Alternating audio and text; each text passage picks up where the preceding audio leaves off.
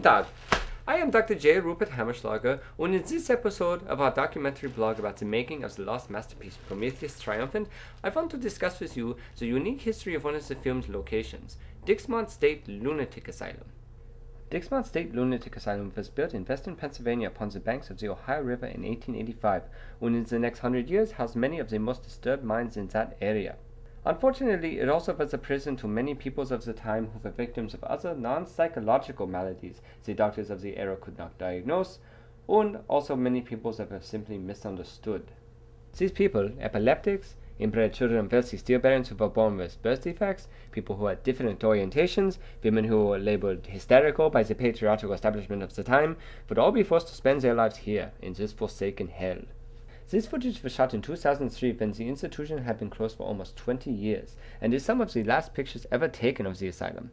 Unfortunately, this marvelous structure and testament to the flaws of our collective past no longer stands. It was demolished 2 years later in 2005 by a giant retail store company looking to develop the land into a commercial center.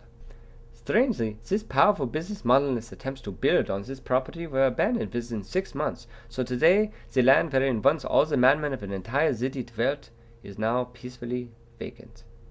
The official reason given by the corporation was that the area was too undermined with subsurface tunnels to allow safe building. Was that the truth, or was there more to it? Could it be that those poor souls from over 100 years of torment still scream out in the darkness, that perhaps they do not like interlopers into what was once their home for their whole pitiful lives? Perhaps we will never know.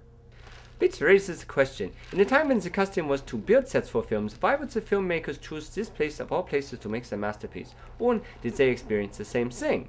Did they perhaps ignore it, or were they perhaps so crazed themselves with the fire of creation that the ghost of Dixmont left them to their task to allow them to create a truly mad story?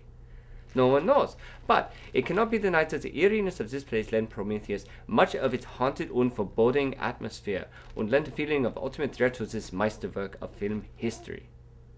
Until next time, this is Dr. Hammerschlager bidding you good night and pleasant dreams.